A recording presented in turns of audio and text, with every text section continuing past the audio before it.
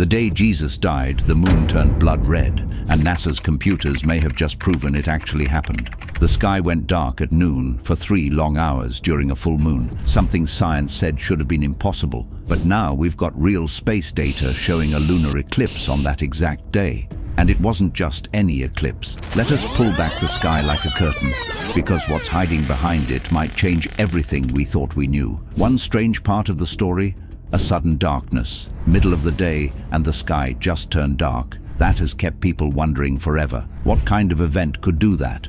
Some thought it might have been a solar eclipse. That would make sense, since a solar eclipse brings daytime darkness. It's rare but not impossible. The problem is that solar eclipses only happen during new moons. The holiday of Passover, when Jesus died, always comes during a full moon. That fact knocks solar eclipses out of the picture. But what if I told you ancient records hint at something even more terrifying than an eclipse? Something that shouldn't be possible, yet might have happened anyway. Another kind of eclipse, though, does fit. A lunar eclipse happens when the Earth moves between the sun and the moon. The Earth's shadow makes the moon dark, sometimes even red. And lunar eclipses only happen during full moons. That's the same time as Passover. This kind of event might be the one old records talked about. Now jump ahead by thousands of years. Today, astronomers can rewind the skies using computers. They can see what the stars looked like long ago. The people at NASA have done this, and their work turned up something wild. A lunar eclipse did happen around the time Jesus was said to have died. This wasn't just any eclipse either.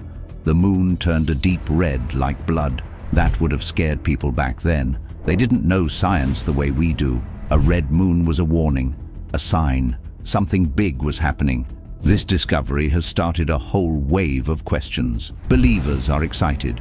Historians are curious. Even scientists are impressed. There's this crossing of old stories and new knowledge. Two worlds meeting, faith and facts. Can modern science really explain something from so long ago? That's what a lot of people are trying to figure out. To understand the moment better, researchers are diving into every record they can find. Old scrolls, Roman notes, ancient calendars. They're pulling everything together. It's like a mystery game.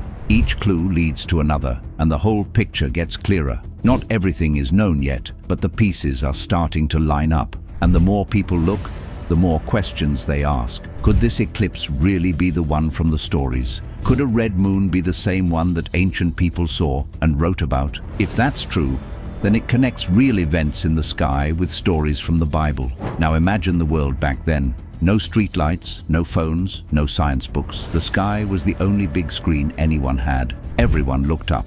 The stars were their clock, their map, and their storybook. If something strange happened in the sky, it didn't go unnoticed. People talked, people remembered. The lunar eclipse with the red moon would have felt huge. In that moment, the world might have seemed to pause. Time, it seemed, was holding its breath. The red color of the moon might have felt like a cry from the heavens. Not just a moon turning red, but a message, a warning, a sign that something massive had taken place. The Bible mentions this darkness as more than just a sky event. It calls it a moment of sorrow, pain, and great power. Some say the earth itself felt the weight of what was happening. The skies joined the people in mourning. Scientists today see the lunar eclipse as a tool, a way to date events more exactly. If this eclipse really happened when Jesus died, then it helps pinpoint the moment. It ties faith to a timestamp.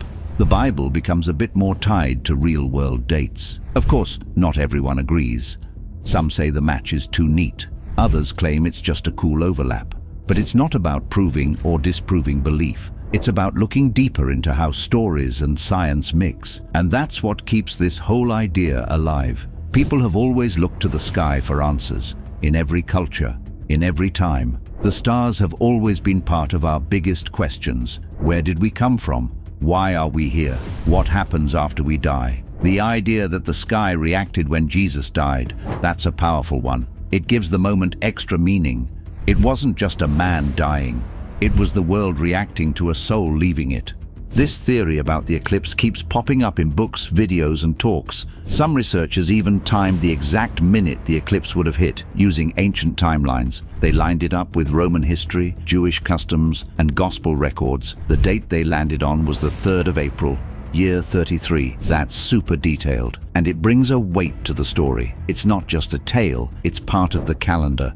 Think about how cool it is that computers and math can rewind the sky. The stars don't lie, they follow a rhythm. If you know the math, you can know the past. And that's what scientists are doing, rolling back the cosmic clock. The blood moon wasn't just a rare event. It may have been one of the biggest signs in human history. Even now, people feel something when they see the moon go red. It's not just a color, it's a feeling, a warning, a story in the sky. Through all this, the main point remains. The death of Jesus wasn't just about pain, it was about change. Something shifted. Whether you believe in the spiritual part or just look at the science, there's a mark left on history. The eclipse theory is one piece of a big puzzle. It helps pull together records, faith, and technology. It gives people a way to connect past with present. And even if we never prove every single part, the journey matters. Looking into the sky to learn about Earth, that's something humans have always done. What if the sky was trying to tell us something that day? Across time, people wrote about signs in the heavens. The Greeks, Romans, Chinese, and Mayans, they all watched the stars. Eclipses were moments of fear and awe. Leaders made big decisions after seeing them. Battles were started or stopped. Kings were crowned or cast out. When that blood moon appeared, people might have thought it meant more than just a sky event. It could have been taken as a sign that something holy had happened, or something awful. That's what makes this moment so gripping. It's not just about one belief, it's about how humans connect to the sky. This deep dive into eclipses and Jesus' death isn't just for believers, it's for anyone who's curious. Anyone who wonders how stories survive for thousands of years. Anyone who's looked at the stars and felt small, but connected. As researchers keep digging, more questions show up. Could earthquakes mentioned in the Bible match Roman records? Could other signs in the Gospel have roots in natural events? That blend of wonder and proof drives more and more studies, and at the core, it's all about connection. A moment in time, witnessed by people, remembered by books, and tracked by stars. That's the magic of this discovery. Not just a moon, not just a man, but a meeting of memory, mystery, and math. New technology helps paint a clearer picture. Sky mapping software, solar charts, and eclipse models all add detail. They help date events, trace shadows, and confirm stories. And every time a new piece is added, the whole puzzle gets a bit clearer. Still, no machine can explain belief. Faith lives in the space between facts. But when facts line up with faith, it sparks something deep. That's why this red moon matters. It lights a path between the old world and the new one. People still talk about it.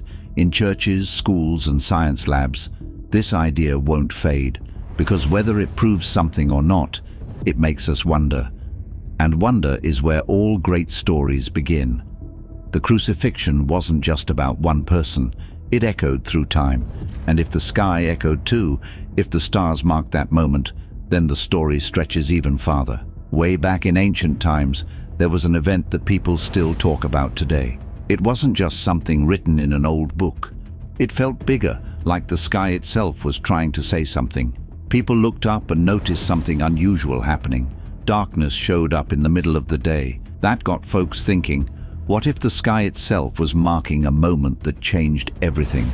Long before phones, clocks, or anything digital, people paid close attention to the sky. They watched stars flicker, tracked the moon's path, and noticed the rise and fall of the sun. The sky was their calendar and their clock. They knew when something didn't feel right up there. That's why when the daylight turned into darkness, it wasn't something they just brushed off. It meant something big. This strange moment in the sky lines up with a powerful moment from the past, the death of Jesus. According to ancient texts, this happened during the Jewish festival called Passover. That festival always takes place in the spring and always during a full moon. Here's something interesting. Lunar eclipses, where Earth blocks the sunlight from hitting the moon, only happen when there's a full moon. Some people started wondering if that strange daytime darkness might have been a lunar eclipse. That would mean the sky wasn't reacting in a mysterious way. It was reacting in a real, measurable way. And if that was true, maybe there was a way to figure out when exactly it happened. This is where the space experts at NASA step in. NASA is known for space missions and space stations, but they also look at the sky in ways most of us don't think about. They use powerful technology to study not just future space events, but also things that happened long ago. Their computers and math tools help them figure out what the sky looked like thousands of years ago. In the 1990s, they created models that could go backward in time and show when eclipses happened. These models are super accurate. They look at the movements of Earth, the Moon, and the Sun. They track how shadows move and how light bends. When scientists used those models to look around the time Jesus died, they found something surprising: a lunar eclipse that matched the time of the Crucifixion. This discovery started new conversations. Historians became interested. People who study the Bible began asking more questions. Astronomers looked at the data with fresh curiosity. The whole thing turned into a bridge between science and faith. Two areas of thought that often stand apart were suddenly looking at the same piece of the puzzle. The Gospel texts, written a long time ago, mention the sky turning dark during Jesus' death. These aren't small notes or random lines. They are specific. They say darkness came over the land from about noon to 3 in the afternoon. That's not a few minutes. That's 3 full hours in the middle of the day. People don't forget something like that. This detail shows up in more than one book.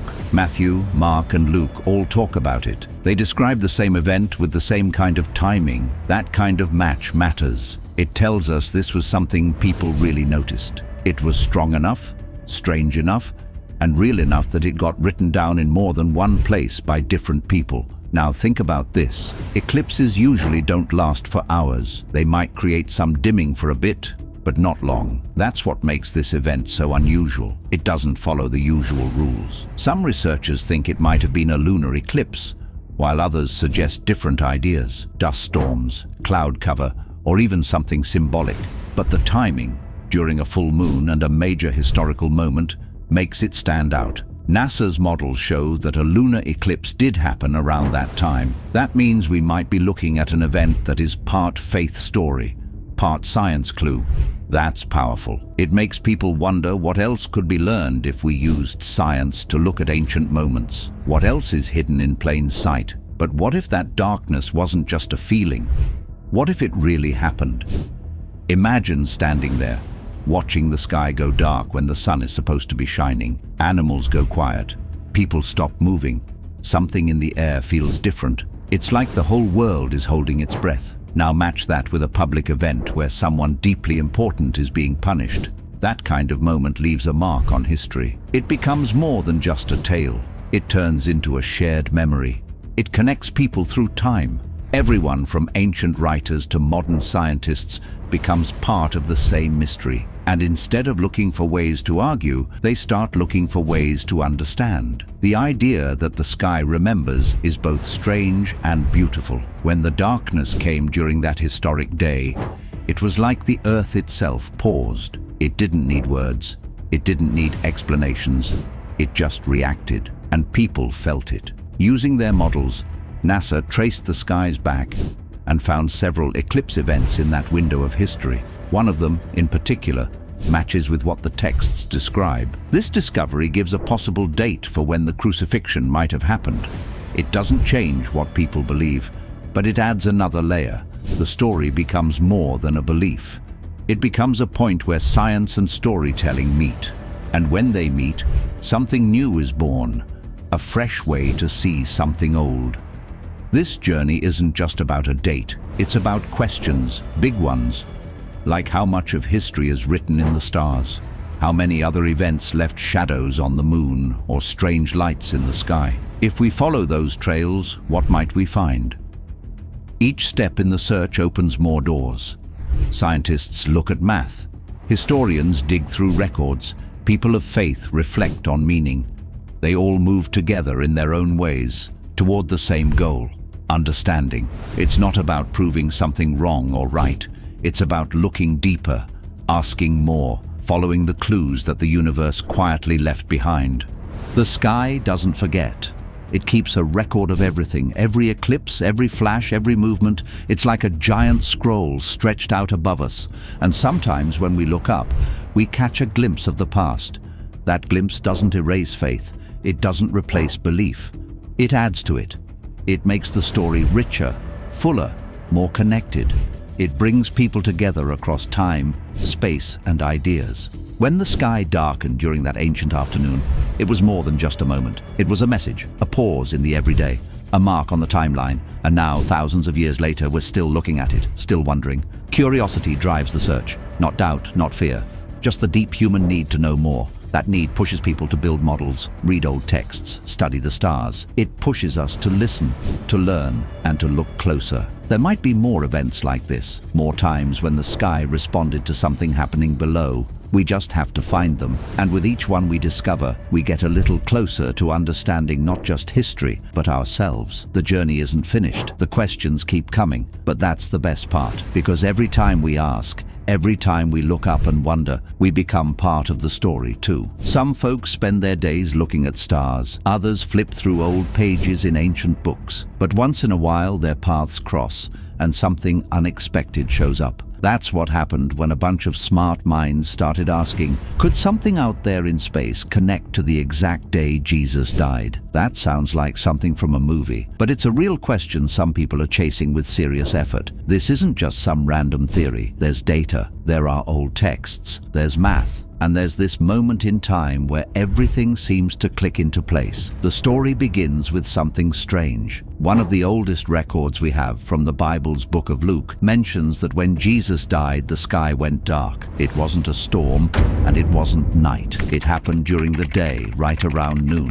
And that darkness lasted for 3 full hours until mid-afternoon. Now, if you've ever seen the sun just disappear like that, you'd remember it. That's exactly what this story describes. People living through it must have been shaken to their core. This detail about the sun stopping its shine has puzzled people for ages. Some believe it was just a poetic way of showing the seriousness of that day. Others wonder if something in the sky actually caused that darkness. What kind of sky event could suddenly black out the daylight like that? Was it a solar eclipse, or could something else have been going on? A group of scientists and scholars decided to find out. They weren't satisfied with guessing. They wanted hard facts. That's where astronomy came in. By using modern tools, computers, and knowledge of how the planets and stars move, they tried to rewind the sky. The goal was simple: figure out if anything unusual happened in the sky around the time of the Crucifixion. But what if that darkness wasn't natural at all? What if it was something beyond science? Let us know what you think in the comments, and don't forget to like and subscribe.